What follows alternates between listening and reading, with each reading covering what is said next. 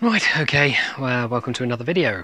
This is a little bit of an unboxing of a 2000 watt electric hot plate. Now, we've started building this box. Well, I've got this box for the back of the van, and we like to do a bit of camping and that, but I'm a little bit tired of getting gas canisters, so I'm going to try out and see whether or not an electric hob works. Now, currently the only setup I have is I have a 2000 watt inverter, pure sine inverter. That's only connected to a 120 amp hour battery. So this might just drain everything. This says 2000 watts maximum. Now I think that's going to be both the hobs on full, and that's probably what's going to be the 2000 watts. But I think simple test of today. First we're going to unbox it. Then we're going to fill up a nice little camping kettle with water, and we'll see whether or not my battery goes flat before the water boils. Right, so let's have a look what's in the box first. Only just got it, not actually looked at it yet.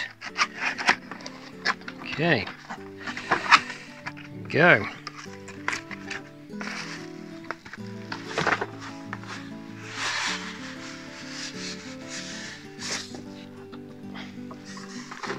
There we go, it's upside down, let's chuck that in the van.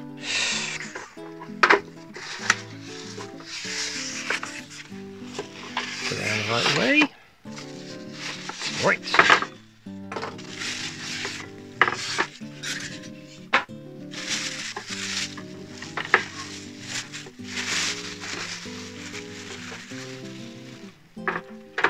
Well, first off, the size of this thing is great. Look how small it is on this. This is what's going to be my little cooking section. I'm going to put some light metal on there so it kind of finish it off.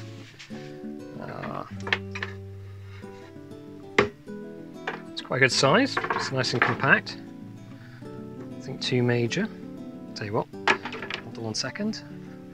I will get my trusty tape measure. So we are 24 centimeters wide there. So it comes out 27 centimeters to the end of that. And roughly 46 centimeters in length.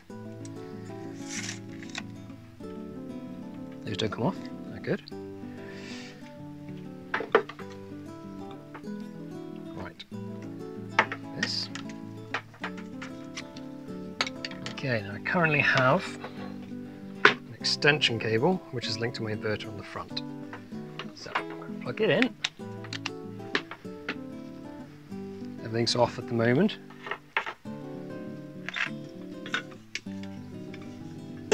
Try this one for starters.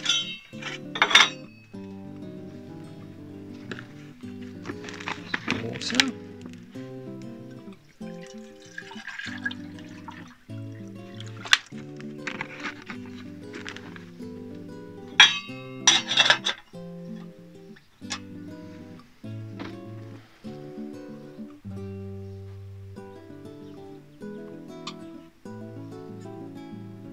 Okay, we are on number 1.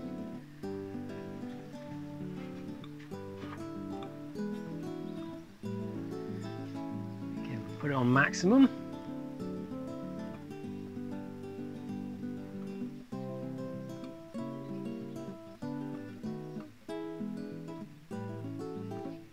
I can tell you now, my solar thing has dropped to apparently 11.8 volts.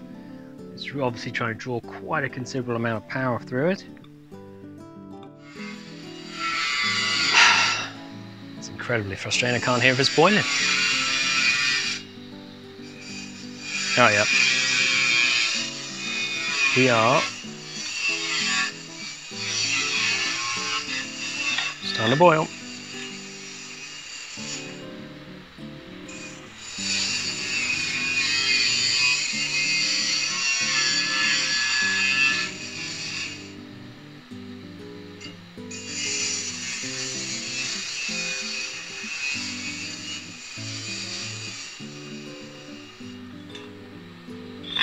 I don't think that's too bad. It's starting to boil now. I don't know, it's probably been around about 5 minutes now, and you know, we've got this. That's a full kettle. It's a full one of those camping kettles. I don't know what that is, a litre, I think.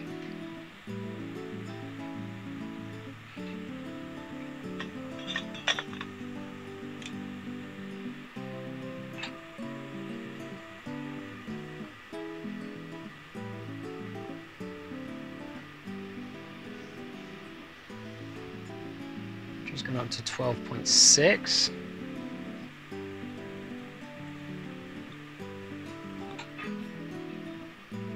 And so on again, I can hear some clicking goes it's going on and off. So obviously it's regulating its heat. It's good actually, because when it went back off then, the battery went up to 12.6 and the battery indicator showed pretty much full again, so.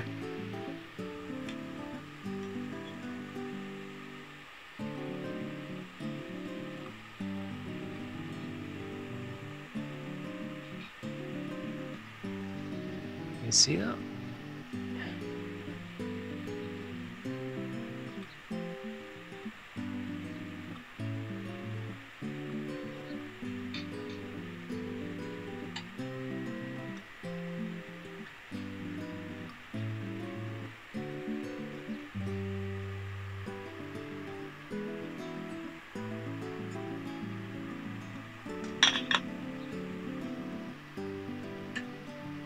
So, yeah, it's clicking on and off.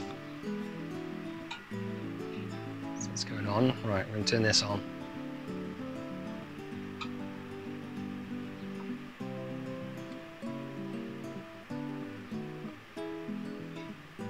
The battery indicator's really struggled with that. But it's still pushing it out actually, I think. I don't know how long it would do it for. There we go, we've got a rolling boil now. So we'll end it at that. Let's turn that off.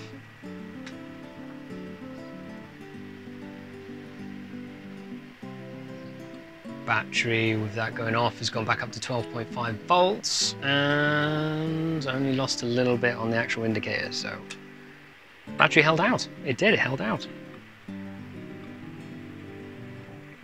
As you turn this off, this is still going to be hot.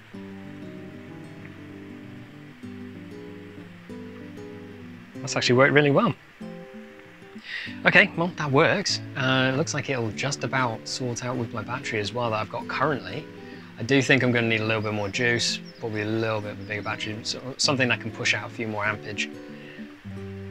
But it works. Good stuff.